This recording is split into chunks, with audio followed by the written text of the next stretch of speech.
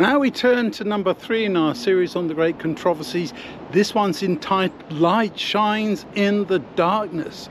And the Bible is full of that kind of imagery of how the light dispels the darkness, because light is something, you could even say. Yes, we have some issues in science of trying to decide whether it's a wave or a particle and all the rest of that. What are photons really?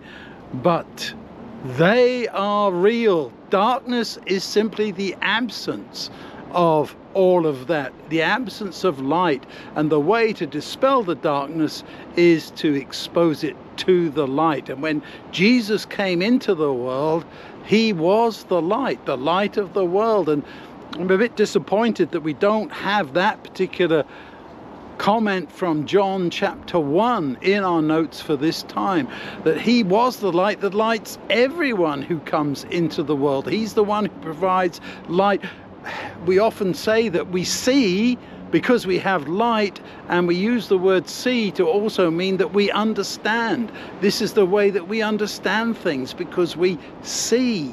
And so there, in all those materials that we have there from John, Proverbs, Acts, Thessalonians, Psalms, and Corinthians, 2 Corinthians, we see what God has been trying to do all through this time. He is the light. We just seen the image of the sun.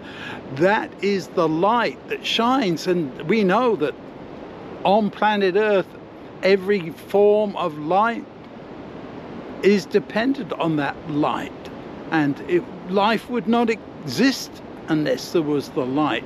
And there's a symbol of what's happening in our spiritual lives, I think. Take a look at those ideas and the biblical summary, and try and understand what this light is doing in terms of exposing the darkness. Jesus said in John 8:44 that the devil was a liar and a murderer from the beginning. In John 8:44, Jesus says that the devil was a murderer from the beginning. And we're told to invest in truth in Proverbs, and you go on and on.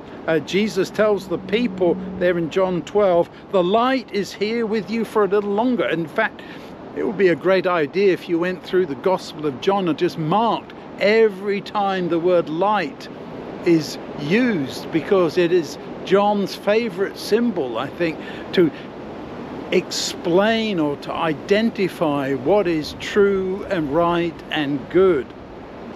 The light is here with you a little while longer, he's referring to himself. Walk while you have the dark light, so that the darkness doesn't overtake you. Those who walk in the dark don't know where they're going. Put your trust in the light while you still have it, so that you can become children of light. And that's what we're called to be, isn't it? Children of light. We are not children of darkness. There's plenty of other material there in the New Testament that also speaks of us being children of light, not being partakers of the darkness, not identifying with the dark side, as it were, but making sure we are part of the light. Now, how does that all relate to the great controversy? Well, as Jesus came, he says, anyone who's seen me has seen the Father. That's what God is like. And Jesus is the one who enlightens, there's the word light again, us and all those who want to know, who wish to know, about what is true and good and right, in contrast to all the lies and misconceptions spread by the devil. So there's certainly a lot of things to think about in terms of what are we doing, how is this working out, how is the light dispelling the darkness, and what are we praying for? The great controversy will only end when we are convinced and the whole of the world makes their final choice as to whether they want to follow the light or the dark. That's as simple as it gets. So think about this as you study, and may you come to an enlightened conclusion.